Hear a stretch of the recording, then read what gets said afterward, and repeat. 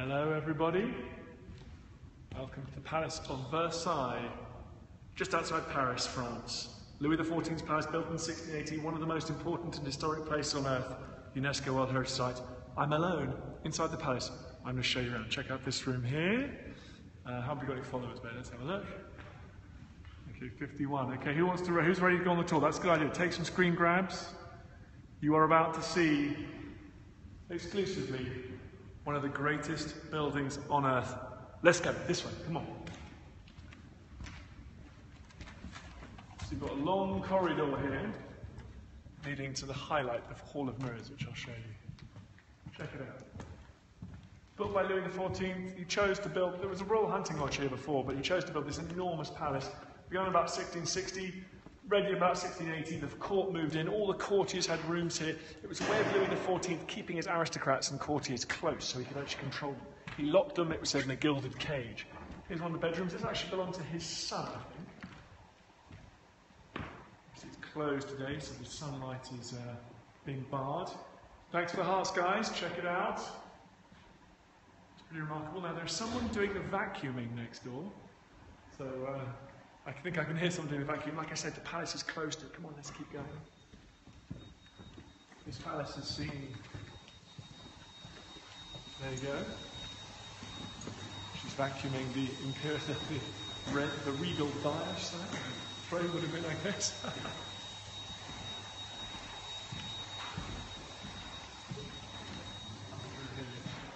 Into this absolutely stunning room here. Now, the main excitement is this way.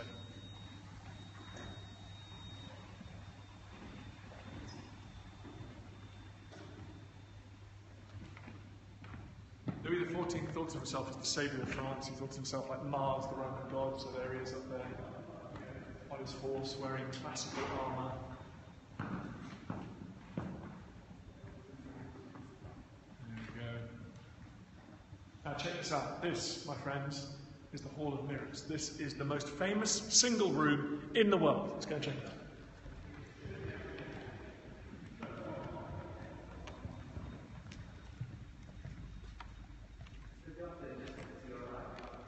This was where Louis XIV would walk from his bedroom to the chapel, and the aristocrats would gather around him seeking favours.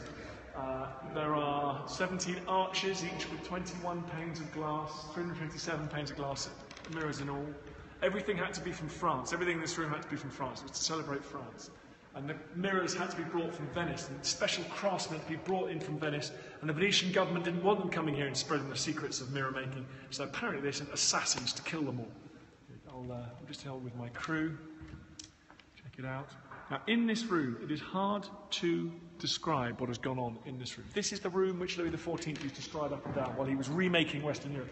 This is the room that Louis XV met his mistress, Madame de Pompadour, one of the most important women in 18th century France.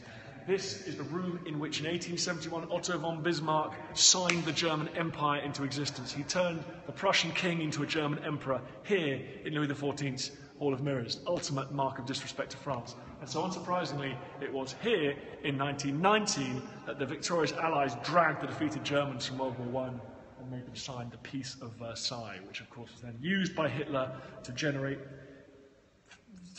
votes and anger against the Peace of Versailles to propel Hitler into office and help to start World War II. Now it's where the French, both houses of French Parliament meet before every parliamentary session. It's pretty amazing. Let's go for a walk down. Check out the roof. On the roof you've got scenes from Louis XIV's life, or scenes as he wished his life had been. As well as allegorical scenes from classical history and the Bible.